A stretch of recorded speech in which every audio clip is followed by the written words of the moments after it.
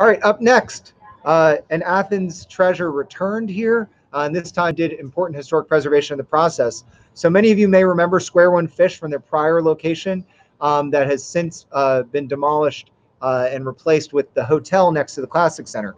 They were a beloved local seafood restaurant and decided to return, and when they did, they returned to the heart of Normaltown, and in doing so have earned this award for outstanding adaptive reuse.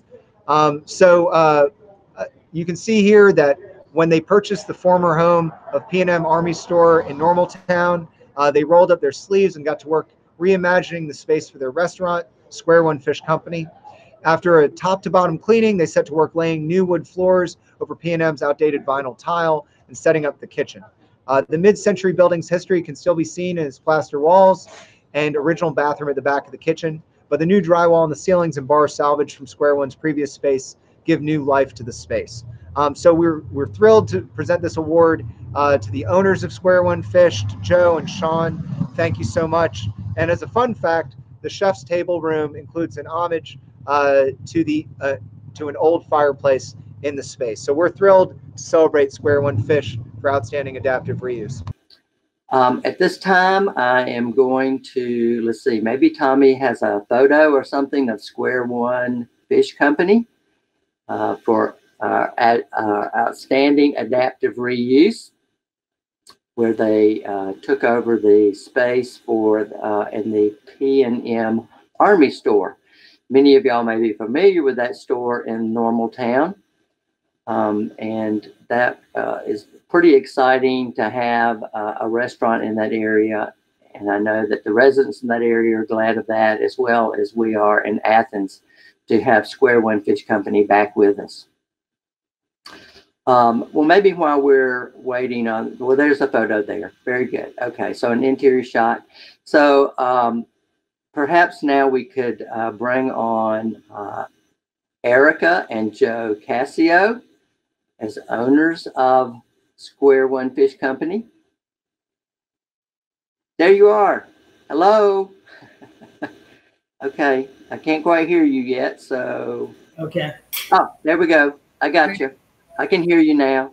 How are you, David? I'm just great. Thank y'all for taking time to be with me tonight on this. And so Joe and Erica Cassio are owners of Square One Fish Company, along with Sean Follows, right? Yes, my partner, Sean, yes. Very good. So we'll be talking a little bit about him as we get into this. So this is your second round in Athens. Yes, sir. Yeah. Yes. Okay. So many of our audience will remember that Square One first came to Athens, and I think you said something like 2007. Is that right? Yeah, correct. Yes. Okay. And they were located on North Avenue, next door to the Classic Center. And so we had many good years of that. We all love that. But as it would be that you closed that down and now you are back in Athens, and happily so. We're glad to have you back. Well, thank you. Yeah. So so you are now located in the former P&M Army Store. And tell us about your choice or about finding this location, and also tell us a little bit about the fact that you decided to come back to Athens. Okay. Basically, we had sold the last property to the Hyatt. Yes. And I was down in the Keys, guiding down there, fishing. And as I was visiting up in Athens at one time, my house in Winterville, a good friend of mine, Pete Carson from Carson's Plumbing, had told me that his uncle had passed away and this property was probably going to be for sale. So I asked him to leave me a key so I can come in and look at the P&M Army Store. And I contacted our old chef at the old Square One and asked him if he'd be interested in partnering with me on this, because I'm at 58 years old. I'm a little too old to be running a restaurant all by myself. So I decided to talk to him about it, and we came in and looked around, and I kind of sketched up some plans on what I wanted it to, kind of look like and stuff. And at that point, I spoke to English Construction, Brent English, and I brought him in here and got his opinion on some of the build out. We all kind of put a deal together on the property, so it worked out pretty good for all three of us. And in the restaurant end is just Sean and I, and in the building end of it would be Brent has a piece of it, I have a piece of it, and so does Sean.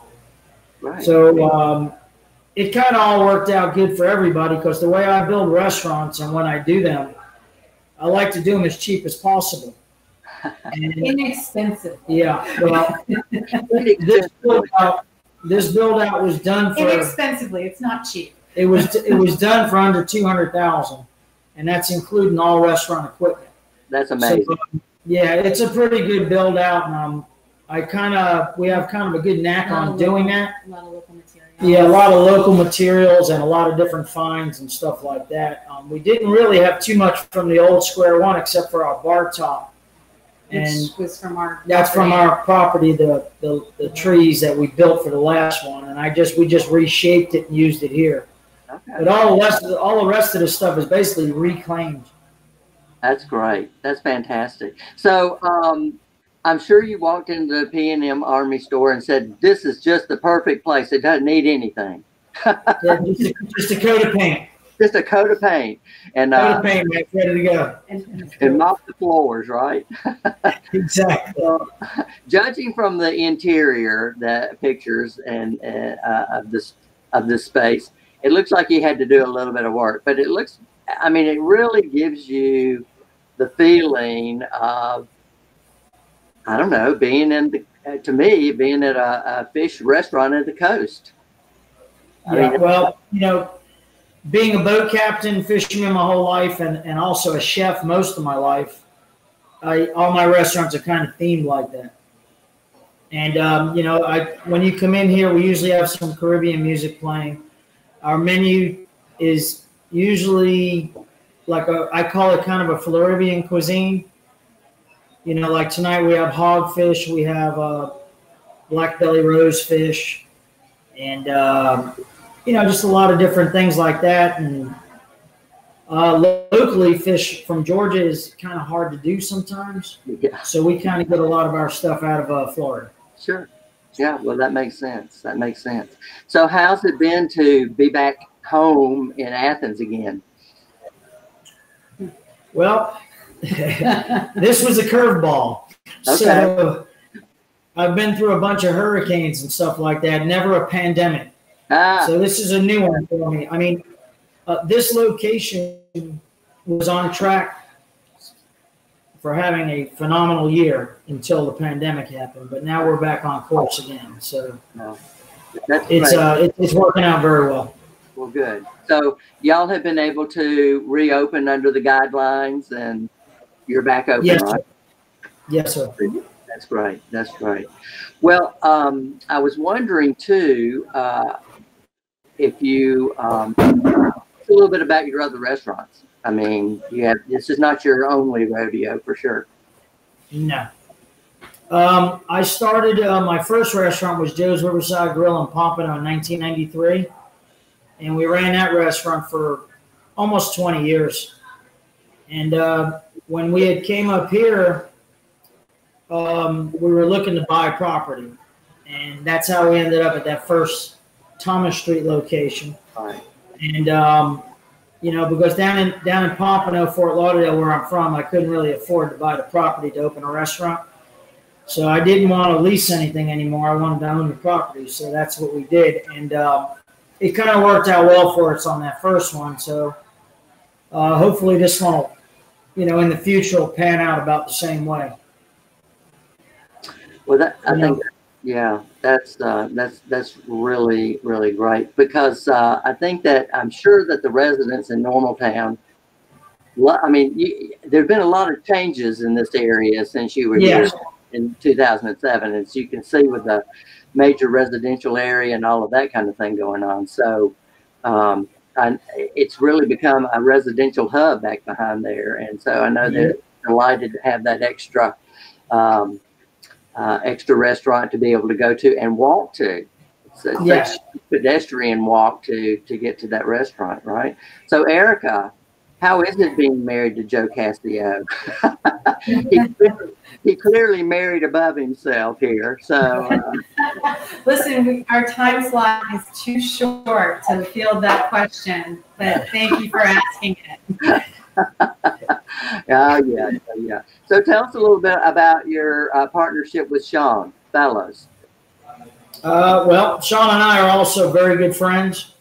And when Sean was our chef at the last Square One, him and I, we bonded pretty good, and we worked very well together in the kitchen.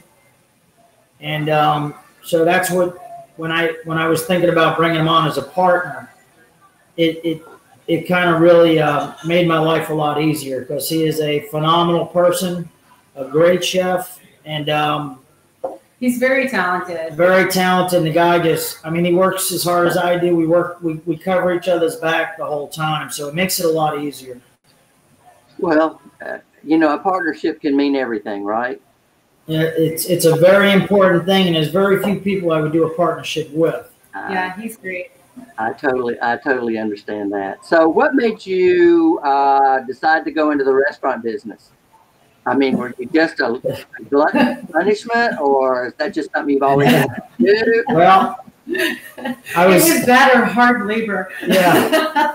I was in the Marine Corps, and when I got out of the Marine Corps, I started a roofing job that lasted about 4 hours. That'll do it. So then I started to cook, and that's kind of where it came from. And a very good friend of mine, Gerhard Groma, he owns a restaurant in South Carolina. It's called Gerhard's, and he classically trained me on being a chef, and it was really a school of hard knocks. It was at like this restaurant in Fort Lauderdale that in the 70s and 80s was an absolute institution. Yeah, it was doing at that point 13, 14 million a year. So we learned how to do it, learned how to pump food out. But it was a really good place. Yeah. And I still, till this day, I still talk to him and thank him for everything he's taught me. And he was trained in Austria, so Gerhard came here, and then Joe and Gerhard worked together for years. So. Yeah, that's good. Are you originally from Florida? Yeah, I was born in New York. I moved to Florida when I was like 8 years old. Okay. So I was kind of raised in South Florida. So fishing, boating my whole life. That's home. That's home. Yeah, that's home to me. Yeah. And Erica, where are you from? I'm a native New Yorker. Okay. So I was dragged to Florida kicking and screaming by my parents at some point. And then I met Joe and I stayed. But yeah, it was definitely not my first choice. Okay. That's great. That's great. So I see we have someone in the audience that was saying hi. Was that a Lauren Cassio? Yeah. Wait, Let's say hi to Lauren. She said not to, but we will anyway. Yeah, the Lauren Cassio. And see her picture. There you go. Hi, Lauren. She said to answer that. I probably did not. I'll answer that.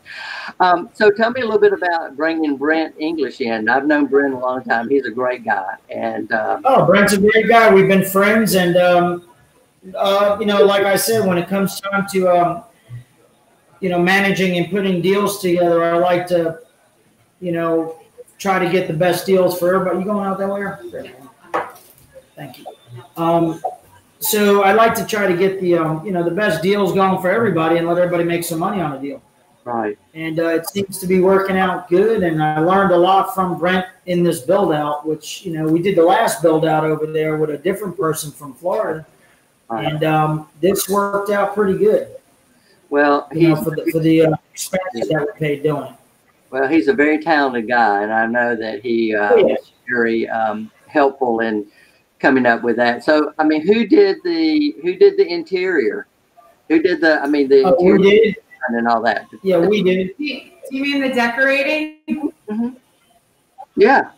Well, all the reclaimed wood and flooring and walls, and we did all that. We had drywall guys come in and do some of that work, contractors, but we did all the rest of it. All right. Well, I know that there was some discussion about the the beadboard ceiling and all that kind of thing. But I got to tell you that I think that the gypsum wallboard and sheetrock gave it a really fresh, light look up there. So I think that was a good call. Yeah. And Well, go ahead. no, I was just going to say that not only from the standpoint of the freshness of the interior, but I know there's a lot of code issues and things like that that you come up with when you don't have a good cleanable surface like that. So it seems, I mean, Right. like it works really well. Well, thank you. Yeah, yeah. So, so Erica, did you have a hand in the interior design or the picking out of colors, or I don't know? I really didn't get too involved in the project as he was building it. It's his baby this time around, and so I know that he's going to make good choices. I think I was actually when they were finishing, I wasn't even in town. I was visiting my daughter, and she and I were probably sending a million texts a day about what we thought he should do and shouldn't do, and pictures of things that we liked. But he did a great job. He doesn't need my input for stuff like that. Well, it looks great. I love the exposing some of the brick through the plaster. And okay, Yeah. So who was it to put the United States up there? I like that. That was me. Ah, way to go, Joe. Thank you. Yeah, that looks good. It looks really good. Yeah, I thought it was pretty sharp, and it's just a little mini jackhammer, and you can go right to it. And there you go. It was a simple way to take care of a boring wall. That's right. That's right. Well, I really want to thank y'all for being a part of the show. I want to congratulate you on receiving the outstanding adaptive reuse. Well, thank you. We are just again very, very happy to have you back in Athens, and wish you the very best. And I'm looking forward to getting a little bit beyond this pandemic and things come back full force. But I'm glad you're reopened, and thank you again for being with us tonight.